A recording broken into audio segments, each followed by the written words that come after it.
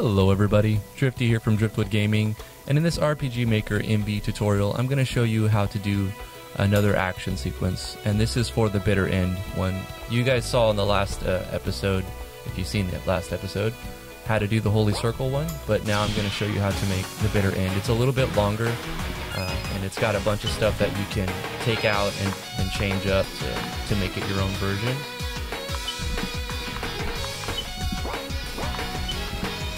But let me show it to you one more time in case you didn't see the last video. We'll just let everybody guard.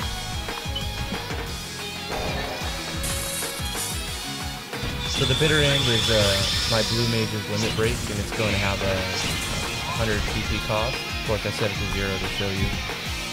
And it basically does a lot of different things.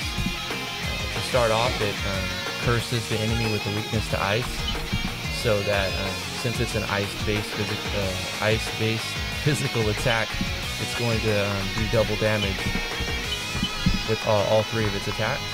It also adds a refresh to the party.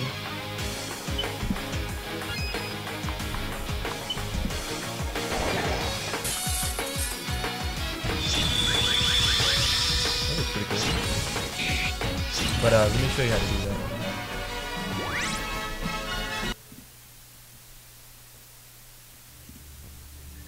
So go into the skill that you want to give this action sequence to, and you can give it whatever type of damage you want, and specify HP damage specifically for this one. Give it a name, an icon, a description, let the player know what it's going to do. Give it a skill type. The scope for this would be one enemy since all of its moves are in target action. MP cost, I don't know if I would give it any MP cost, but I sort of use it as a limit break since it does multiple things. So I would probably give it like really high TP cost, maybe 100. If you're using like a TP script, then you might want to give it more or less depending on how much TP you've allocated. Occasion, basically we're going to make it battle screen, not always. No repeats are required. I made it a physical attack and I gave it a simple animation. But you can give it whatever message or required weapon that you like. The attack formula for this is A.ATK times 8 minus B.defense or DEF minus B.MDF minus B.agility. So the enemy's defense, magic defense, and agility will come into play to counteract the attack times 8. And you can change that, of course, too. You won't need any effects. Let's start at the top. We're going to do brackets, setup action, and of course I'm going to copy paste this in the description. But as you've seen in the last one that I put in the description, you can't put brackets in the YouTube description. So I'll just exclude the brackets. So you'll have to kind of, if you don't know already, access the help file to just look at the very beginning where it shows you all the actions, what you need in brackets. But basically all you'll need in brackets are the setup action, when you close the setup action, when you start your target action, and when you close your target action. That's the only time you'll need brackets. So if you put those 8 characters in, it's simple. You can just copy paste this whole thing. But going through it, let me explain how most of these things work. We're going to move actors, and then we're moving them forward 250 pixels, and that's 20 frames. Then we're going to wait for the movement. Then we're going to fade out the screen. It doesn't seem to work. Maybe I'm missing something here. You need to wait for a fade or something. I haven't found that command. Then we're going to hide the battle heads-up display, so it has like a more of a full screen effect. I wanted it to kind of like fade out the screen and then come back in and then start the action. And it sort of skips past that really quickly, so I'm not sure. So you can get rid of these two if you want to save some space. I don't know why they're doing this. But then you're going to display action, and that's going to show the text on the top saying the name of the skill. You're going to flash the screen, this color here, for 40 frames really quickly. You're going to show an animation, and now this would be different in your game. You're going to basically try a few different numbers on all the animations, and you'll get the skill will look completely different depending on what animations you pick, and it'll be fun just to try to put this in your game and give different animations and see how it looks. So customize this. As always, this is a template for you to modify and make it your own, but we're going to show the animation on the user, then we're going to show another animation on the target. This is at the same time, and then we're going to add a state of this state is 71, and on my states here, I might just show you how to make this one. If you want to do like a cursed state, it's really easy. Just give it a name, let the player, or just so the player knows what it does. And then probably if it's an elemental curse, you'd want an icon that has that element, just to make it relevant. Now that's a long duration. I'll probably edit all of these durations later on to be like maybe 6 to 8 turns or something. But you're going to remove at the end of battle, and you're going to set a turn in, give it some durations, probably like 8 to 10 or something, or even 5 would be fine. But that's all you would need to do there. And then for the traits, to make them take more damage, you would have to multiply that number by a number higher than 100%. So you go to element rate, under rates. It's on the first one where you're starting on. Select the element that you want to curse them with, and then increase that number by anything over 100%. If you wanted to do double damage, you would do 200%. And that's it for that state. So this number right here will reflect what you use in the skill itself. So when I'm adding state 71 here, that's going to add that state to the target. Now we're changing the opacity of the user by 50%. That's going to take for 30 frames. Basically making the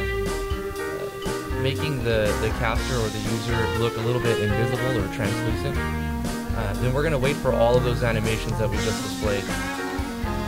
Then we're going to float the user so he goes up. He rises up like a giant leap, basically. It's like a jump, but it kind of like floats it. I think it looks cool. Then we're going to set the targets to immortal because we're doing a multi-hit attack and I don't want them to die, or we wouldn't want them to die in the middle of the attack because then it would look funny. But that's it for the setup action. Then the target action starts, and we're going to do this. I actually got this from Yanfly. This is to detect if you want to make this a ranged attack or give this attack to a ranged attack, you can do that as well.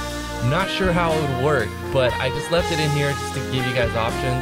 So I copy-pasted this part from Yanfly's attack script, but if you want to use it, I'll read through it really quickly. If user.attack, capital M on motion, open and close parentheses, is not equal to, so exclamation mark, 2 equal signs, and then single quotations, missile, in the single quotation. Then we're going to move the user, targets, front, 20 frames. Otherwise, perform start. Then we're going to end that conditional branch. Now we're going to zoom in. This will take action pack 3. So I'll put a link in the description for Yanfly's plugins. You'll need action sequence 1, 2, and 3 for these. Then you're going to wait for the zoom. We're going to camera screen target, front center, 10 frames. Camera focus target, front and center, 10 frames. We're going to wait for the camera. We're going to float the user 0% over 15 frames. It's going to bring him back down. Then we're going to wait for that movement. I don't know if this is required right here. I just threw it in there. I was sort of just throwing anything I could in here just to, you know what? It's fun to just look through all the things that you can do, throw a bunch of them together and just see what happens, and then just tweak that a little bit and change it. And it's kind of fun. Play around with some action sequences and you'll get some enjoyment, I'm pretty sure. We're going to jump the user 150%. We're going to camera pan to the right because we're moving all of our our allies forward just a little bit. So we're going to pan the camera to the right. We're going to wait for the camera. Then we're going to show a motion attack user. That's going to show him swing a sword as the whirlwind, as he comes down the he or she comes down the whirlwind, and he swings a sword, and everybody gets that state. We're going to action animation on the target, so it's going to show this animation. Then we're going to action effect, so this is going to issue damage for the first time. And then we're going to death break, sense of counterattack. You don't want to have to be dead and still be able to finish your move. If you die here, that's the end of the action. Animation, once again, change this number to whatever animation you want. Give it some custom animations and have fun with it. Then we're going to set that to the actors. We're going to add state 15 to the actors. This is actually adding MP regen, I think. So let's go to states. Yeah, refresh MP regen. So if this isn't built into your new game, how you'd make a refresh is you would just give it a name and icon, priority 50, remove at the end of battle if you want to. Turn in, set the last 4 to 5, 6 turns, something like that. And then you would do an extra parameter under param, and you would go MP regeneration and give it a positive number, and then every turn they'll regenerate that percentage of their maximum MP. But once again, This number here is going to reflect the number you use on that skill. So we are adding state 15 right here on all the actors. We're going to wait for the animation that we played right before the add state. We're going to wait for the jump. We're going to show the motion attack user again, and we're going to do action animation on the target. We're going to wait for that animation and then wait 10 seconds. Just you can get rid of this if you want it to go by faster, or you can install the speed up battle, the quick battle script plugin, which is really neat. You just hold the enter button. I think I've gone over that enough though. Then you're going to attack animation target, wait for animation. You're going to motion victory the actors, just to have a little bit more things going on while this is happening. Probably didn't even notice it, but if you look again, you probably will notice it this time. And then we're going to action effect, so this issuing damage again, and then it's going to do a death break in case of counter attack or magic reflect, depending on your hit type. Move the enemy to point to this point, 400 by 300. That's going to move the enemy up. Most likely it'll move it up. See, this is specifying a special location, so you might have to change this number right here. This is your x-axis and this is your y-axis, and this basically goes from the top left is 0, 0, and the bottom right, if you set your resolution to 1280 by 720 like I have, this would be 1280 by 720 all the way in the bottom right. So you can kind of imagine where it's going to be. If this is 0, 0, and all the way across up in the top right is going to be 1280 by 0, and then all the way in the bottom 1280 by 720, and over here is 0 by 720. So you kind of get the idea. Use a calculator to cut the number of pixels you're using in half, and that'll give you a good estimate on where you want them to be on the screen, and you can just put that number in. That's what I did. Then we're going to move the actor to the front base of wherever they went, and then that'll take 20 frames. We might do a wait for movement right here if you want. I just opted not to. And then we're going to shake the screen because it looks cool. Then we're also going to tint the screen right here, and we're going to do an action animation on the target. We're going to wait for that animation. Then we're going to do an action effect. We would normally do a death break right here, but since this is all just like resetting everything, you can put a death break if you want right here. We're going to shake the screen 3, the 3, 9, 30 for 30 frames is specifying power. Opacity user, we're setting the user back so that they don't stay like translucent through the rest of the battle. Let that go for 15 frames. We're going to reset the camera, we're going to show the battle HUD, and we're going to put the screen tinted back to normal, and then we're going to close off our target action. Whew, that was a mouthful. It's a very long action sequence, and not everything that's in here needs to be in here, and there could be some more things that you could throw in there. So take this as a template, and you can use that to change it up, make it your own. Hopefully you guys like this video. Thank you guys so much for watching and all your support. If you have a suggestion or a special request, you can leave that in the comments below. I read all my comments. You guys are important to me. So thank you guys for watching, and we'll see you in the next tutorial.